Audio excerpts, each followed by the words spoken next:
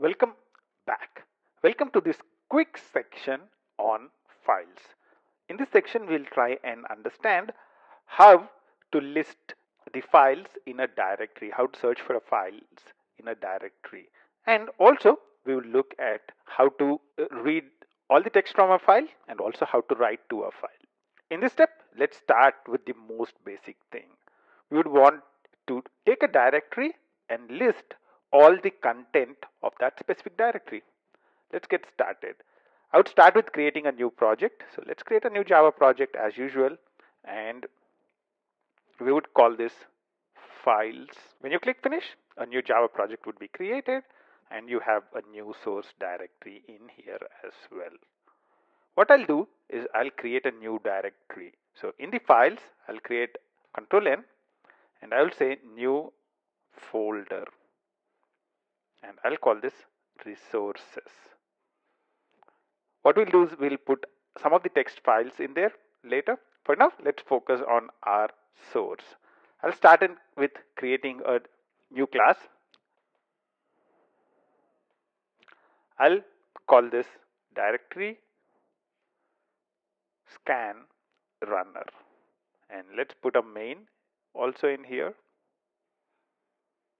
Cool.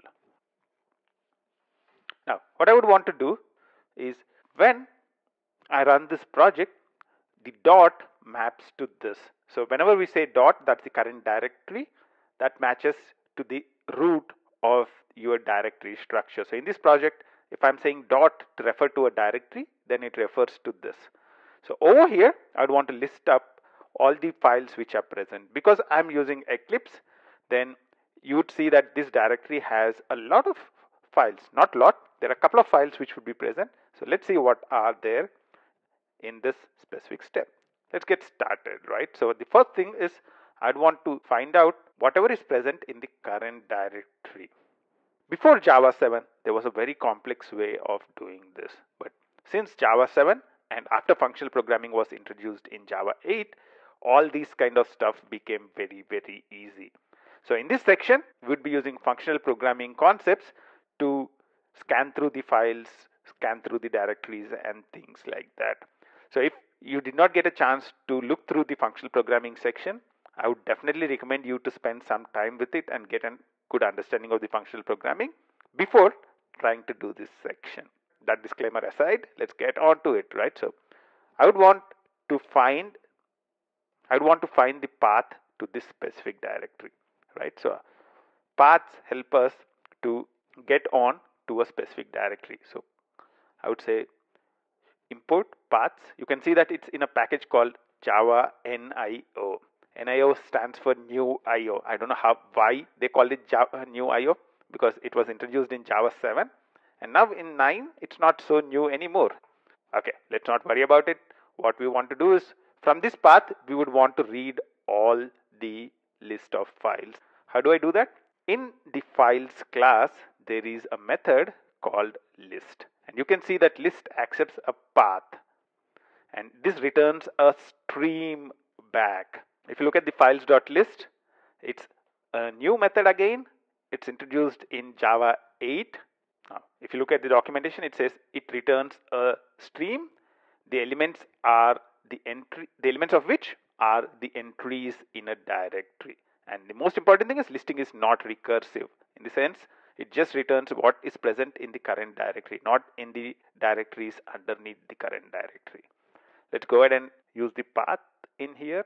So files.list, this is returning a stream, right? On a stream, I would want to print everything out. How can I do that? For each, and define your consumer. I'm going to use a method reference, print ln. Now, one of the important things is exception handling, right? There's a chance that this folder does not exist or things like that. That's why you have to handle an exception called IO exception. Control 1 and say add throws. Cool. Now let's run this. Now you can see all the things, right? Dot class path is created by Eclipse, dot project is created by Eclipse, bin is where all the class files that are compiled are stored. We created the resources folder and we also have the source folder which is present. So These are all the folders. Source, resources, we don't see the bin and the .project.class path. But if I open up the files, you can see all the things in here, right? .class path, .project, bin, resources, and source. Let's end this step in here, and in the next step, let's do a few more operations and get into searches and things like that. Until then, bye-bye. This video is part of a Java course with more than 250 steps helping you become an expert on Java. You can find the complete course details in the description of the video. Along with it, you can also find the details of a free PDF with 200 pages of awesome code examples in 28 minutes, creating great programmers.